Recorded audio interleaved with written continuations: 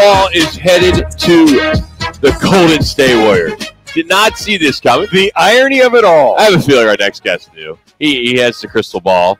He's been doing NBA for a long time. He knew this. Kevin Ray joins us down the right to the guest on here on Fox Sports 910.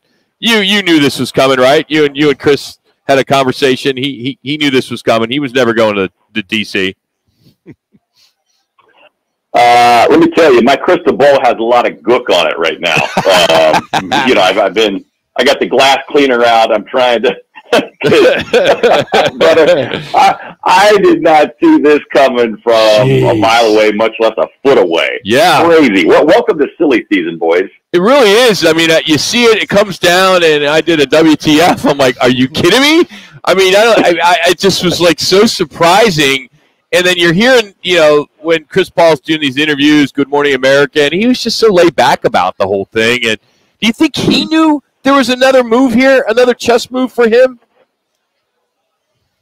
Well, yeah, I think he felt pretty certain that Washington, considering, what they're doing, which is just completely hitting the reset button. Their new general manager has been given authorization to start over, to strip it down to the studs. Washington has tried to, use duct tape and every other form of sticky stuff to try to create a winner over the last 6-7 years, and it just has not worked for a variety of reasons.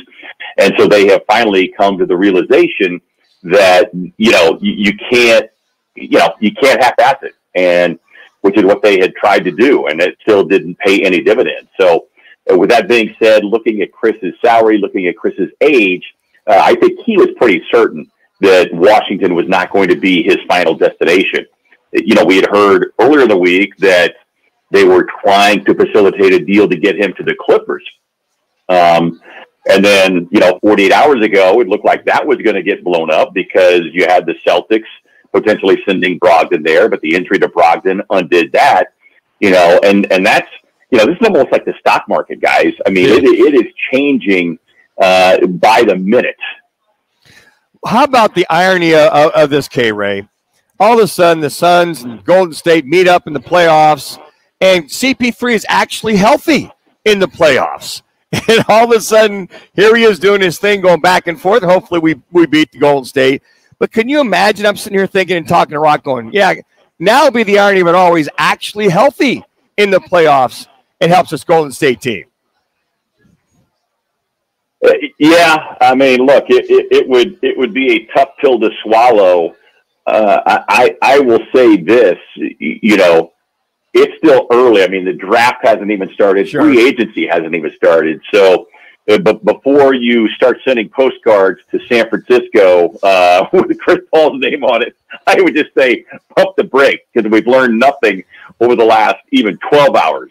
It's that, you might think somebody is getting ready to slip on a certain jersey, and it turns out to not be the case. So let's talk about Bradley Beal. That has now come through. At least it's now finalized.